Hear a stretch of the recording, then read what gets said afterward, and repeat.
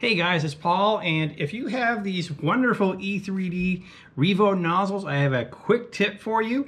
Right here, these are the 0.4 nozzles, and last night I installed the 0.8 nozzle inside one of my machines, and I skipped a very important step. And when I was doing the first layer, I heard a lot of grinding and awful sounds over there. So let me tell you what that was. Are you ready? Here we go.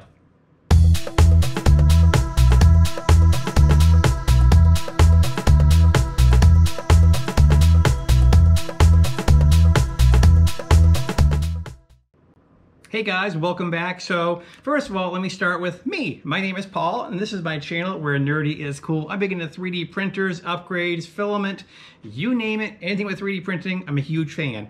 So if this is your first time seeing me, welcome. Hit the button down below and become a subscriber, please.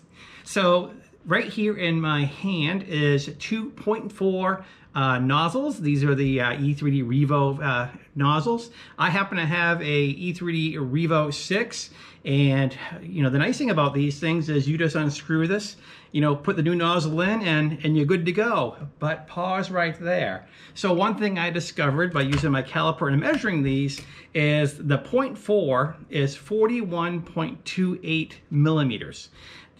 Okay, keep that in mind.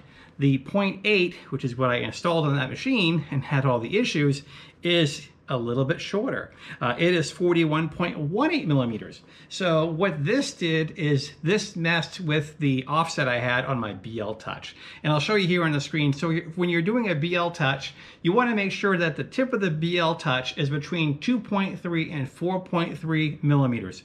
And if you're somewhere on the extreme edge of that, if you go to change a nozzle and don't redo your Z offset, well, you could be in for a surprise. Now, of course, the fix for all this is to, first of all, eyeball it, make sure that you have the proper clearance for both the BL Touch and for your nozzle. And the other thing you'll want to do is you'll want to run, if you have a Marlin-based machine, and if you have the current version of Marlin, what I did is I ran the Z Offset Wizard, which will lower that nozzle to a certain distance where you manually crank it down, and you can adjust that with a piece of paper as you go.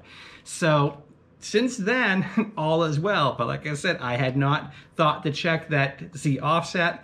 And what was happening was my nozzle was crashing into the ground because I had encroached on that distance where the BL Touch wasn't quite able to get down there. So I know these are relatively new. A lot of people are getting them. Just want to make sure that you don't have the terrible, awful sounds I had of the hot end trying to make its way down lower and lower and lower. So fortunately, the bed was not damaged and all was well, but do, of course, take that step and check your Z offset.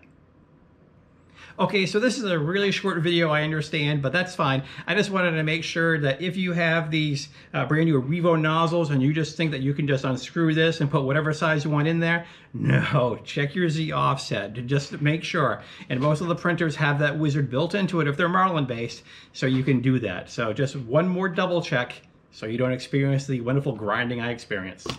So that's it for this time. I am all over the place on social media. I'm on Twitter, I'm on Facebook, I'm on Instagram. I post a lot of shorts because that's where the algorithm is lately.